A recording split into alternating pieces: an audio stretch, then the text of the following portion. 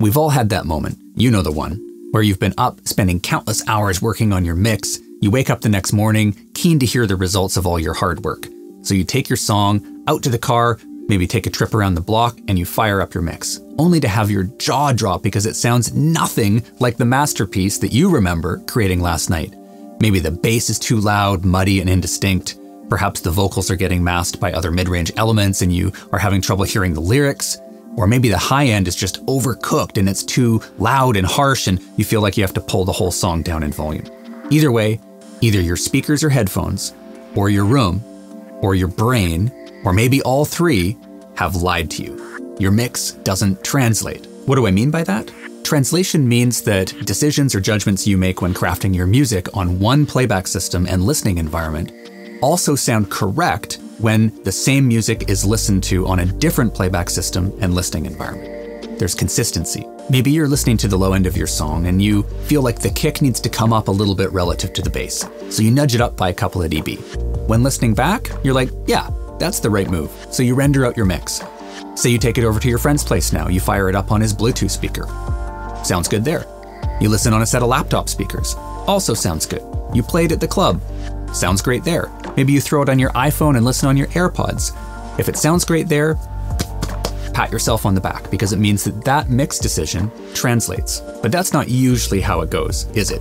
Usually, when you take your mix and you play it back on other systems, you're shocked because you hear these super cringeworthy mistakes that you're surprised you didn't catch when you were listening the first time. Your mix doesn't translate because of problems with speakers, problems with rooms, and problems with psychoacoustics. We're going to dive into each one of these things individually. When it comes to speakers, you have resonances created by the dimensions of the cabinets. Just like you have modes and standing waves in rooms, you have the same types of issues that correspond to the distance between the surfaces that the cabinets are made out of. Now, in really high-end speakers, these will be very well damped and controlled. There'll be minimal issues. But even in professional studio monitors, things on the lower end, resonances can be a really significant issue that actually warrant correction. The next speaker issue has to do with crossovers. So any speaker that is multi-way, meaning it has different drivers for different frequency ranges, like the KH420s behind me you see here have a bass driver, they have a mid driver, and a treble driver. They're a three-way, multi-way speaker. Well, at each crossover frequency point, you have directivity issues, and that relates to the frequency that the driver is trying to produce relative to the actual size of the driver. And we have this thing called directionality, right? So as the frequency becomes very, very, very small relative to the driver size, then the frequency becomes more beamy or more directional. Whereas if the frequency is really big in comparison to the size of the driver, like with bass, then it tends to emanate more spherically. And when a speaker is throwing sound out to the sides because it's not as directional, then that creates room gain. You have reflection off of the boundaries in the room. And what that means at the end of the day, if we land the plane, is that you have oftentimes bumps in perceived loudness in the frequency response at the crossover points or around the crossover points. And that's something that also can warrant correction. Speakers will also acoustically couple with surfaces that they're placed on. So, for example, if you have speakers that are placed on the meter bridge of a console or on your desk, then they'll actually start vibrating the surface that they're on and turning it into a really bad speaker. And the sound that's emanating from those sympathetic coupled vibrations will end up blurring and distorting your perception of the direct true sound coming from the speaker. For this reason, it's a best practice in terms of acoustics to have your monitors mounted on stands or flush in the wall like you see behind me and acoustically decoupled from whatever stands or surface that they're on. You need at least 2 speakers for sound playback, right? You have stereo, you have a left and a right. Well, it's very common to have slight, or sometimes not so slight, differences in frequency response between your 2 speakers. And that's just because it's impossible to create perfectly matched driver sets. All drivers will go through some type of manufacturing and quality assurance process where there's a bit of error tolerance. That can be as little as about plus or minus 1 or 1.5 dB on very, very high resolution high-end speakers, or oftentimes plus or minus 3 dB. So now imagine you're mixing, and within the given range frequency response for your speakers, which could be 30 to 20,000 hertz, there's a plus or minus 3 dB on either speaker. That means the left speaker and the right speaker at the same frequency could be out by as much as 6 dB. How do you make panning decisions if there's a 6 dB level difference? That's going to distort your perception of the location of sounds in the stereo field. So this is something that definitely warrants testing and potential correction if there's an issue. Thankfully, digital EQ can correct this, smoothing out the soundstage and improving your sense of stereo field so you can make better decisions. When you're recording or engineering music, you need to be able to hear the full frequency spectrum.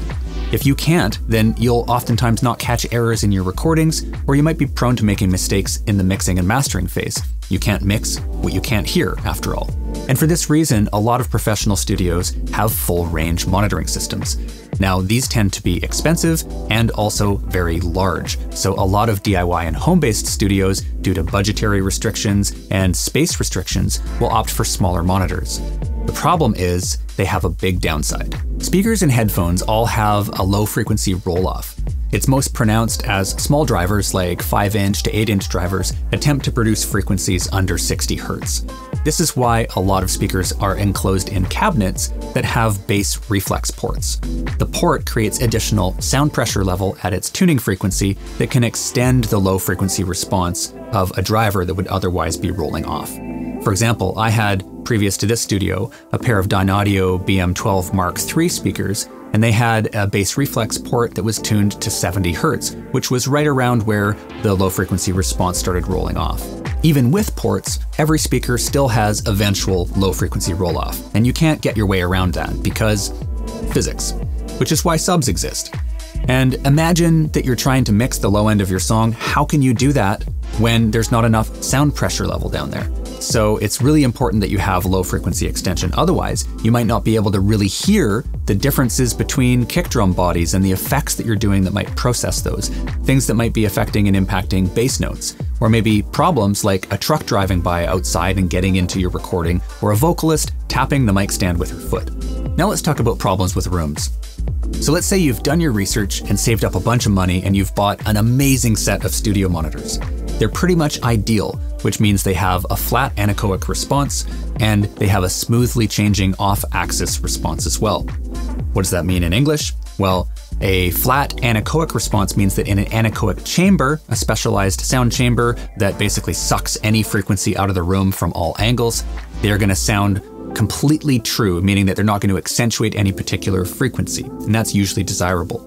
A smoothly changing off-axis response means that as you begin to change your listening position from directly in front of the way the speaker's pointed to an angle off to the side of that it will have a very smooth change in how sound is projected to the sides. And both of those things are generally desirable. So you take your beautiful new speakers and you put them in a room, because that's where you listen to speakers, and you realize now that the room can have an even larger impact on what you hear than the speakers themselves. In fact, even a $30,000 or $50,000 set of speakers can sound rubbish if they're put in a square box of a room like your standard residential office or bedroom. As you'll learn in our section about acoustics, rooms have a plethora of ways of changing the sound of your precious speakers. And unfortunately, many of them aren't good, especially if your room doesn't have any acoustic treatment and hasn't been set up considering the best practices of acoustics. The reflective boundaries in rooms and the corresponding constructive and destructive interference that they cause can create huge boosts and dips called peaks and nulls in the frequency response all across the audible range. These are oftentimes most prominent in the bass region. Another thing that you'll have to contend with is modal ringing or resonances, where particular frequencies get amplified and they ring out much longer than other frequencies. Again, this is a problem that dominates and plagues the bass range because it corresponds to the wavelength that fits between two of your room boundaries. Close proximity, direct reflections off of your sidewalls, floor, and ceiling are the worst offenders. And if your desk is positioned in such a way that you get a reflection off of the desk surface that meets your ears out of phase, that's going to create comb filtering. All of these things combined to kind of smear your perception of stereo field, making it difficult to sometimes make panning decisions and to be able to obscure your perception of transients, which can make it difficult to be able to set time-based parameters like compressor attack times. When you engineer music in a room, what you hear is the cumulative effect of the direct sound from your speakers combined with the overlapping interfering responses of each one of the reflections. And unfortunately, this creates a set of unique acoustical issues that applies to your room alone. So when you make decisions around the music, you might be compensating for issues that only exist in that specific acoustical space, meaning that they won't translate to other acoustical spaces. And this is what we call in the mixing and mastering world, chasing ghosts. In professional studios, getting mixes that translate well to other environments is the primary goal, as well as doing it quickly. Time is money in this industry after all. So you'll see the extensive use of thick acoustic absorber modules on the sidewalls, ceiling, and back wall, creating what's called a non-environment room, or an RFZ, a reflection-free zone. In this type of room, the engineer at the mix position hears almost exclusively the direct sound coming from the speakers, unaltered, perhaps augmented by a little bit of scattered sound from diffusion on the back wall.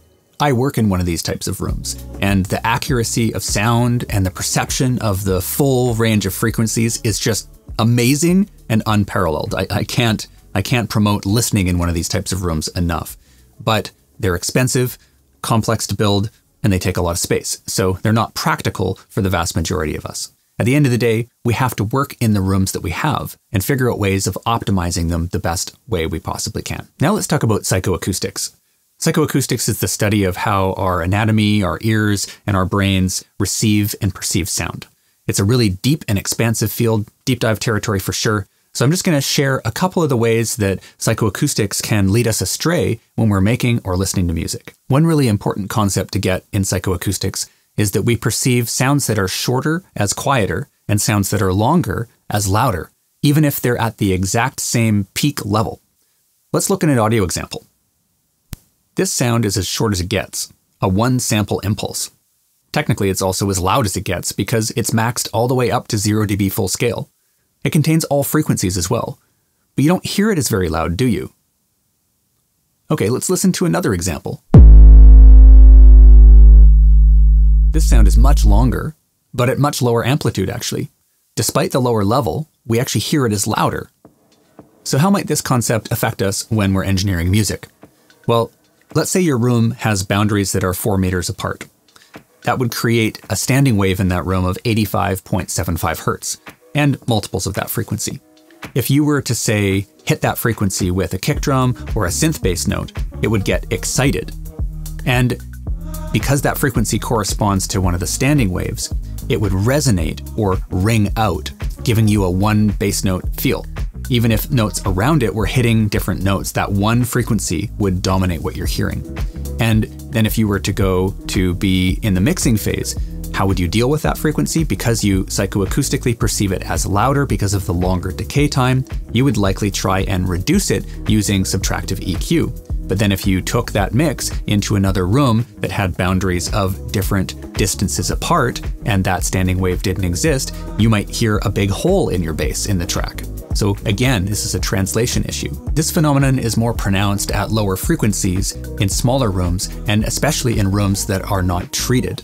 So when you add acoustic treatment to a room, not only are you damping the frequencies, but you're also widening the Q of the room modes. So what do I mean by that? These resonant frequencies that are corresponding to your room modes, they have a width to the mode, and that corresponds to the modal bandwidth. Well, acoustic treatment ends up widening the Q. So it brings the peak of the mode down and it widens it such that it's more likely to sound more even with the modes that are adjacent to it. Also, in the bass range, it's important to point out that our critical auditory bands are much narrower. What does that mean? It means that you can hear differences in frequency or differences in the amplitude of adjacent frequencies much more pronounced than you can when you're higher up. Now, when we get out of the bass range, we have a greater amount of modal density. So the modes are really independently operating and widely spaced out, really in the bottom end of the frequency spectrum, typically 300 hertz or 200 hertz and below. But as we go up in the frequency spectrum, we get more and more room modes. A lot of times they're overlapping with each other or they're very closely spaced. So you have an increasing amount of modal density, and that tends to give you a much more smooth perception of the sound. The final psychoacoustic phenomenon I'll bring up in this video, just for your frame of reference, is intraoral crosstalk cancellation. And imagine you're sitting in a mixed position and you have a set of stereo speakers in front of you. They're set up in a nice equilateral triangle, so they're 30 degrees either side off center. Well, the average woman's ears are 14 centimeters apart. The average man's ears are 14.5 centimeters apart. Now, why does that matter? Because you have sound from the left speaker that's going to be hitting the right ear, sound from the right speaker that's going to be hitting the left ear. And because of the separation of the ears, you're going to get a very slight delay. It happens to be that delay is 0.27 milliseconds in a typical room.